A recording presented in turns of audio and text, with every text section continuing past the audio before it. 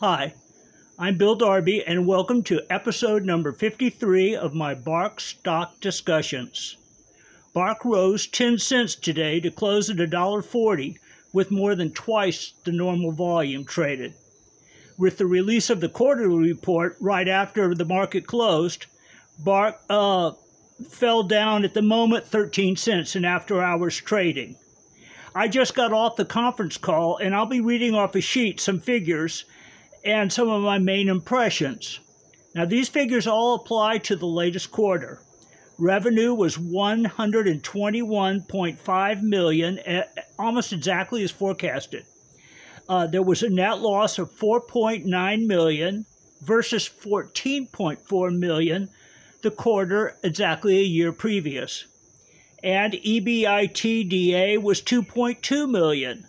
Which is a $5 million improvement over the quarter a year previous. Direct-to-customer income was 5.7% less than the quarter a year ago, but store revenue was up 21% over the quarter a year ago. My main impression is that BARK is doing a skillful balancing act as the economy has suffered in the last year.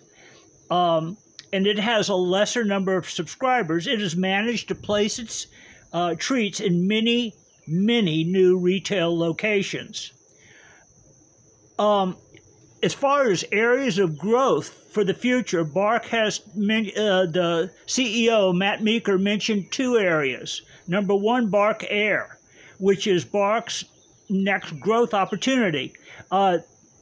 Since there are many obstacles to dogs flying with their owners conventionally, BARK is setting up special flights for so owners can easily travel with their dogs.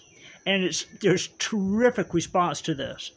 And number two, it's expanding its consumables in retail. I'm satisfied with the results. And I think the CEO was too, because the tone of his presentation, this conference call, was pride. At any rate, from me to you, this is Bill Darby and my cat Brody here on a fine spring day on the wet side of Maui. Aloha from me to you.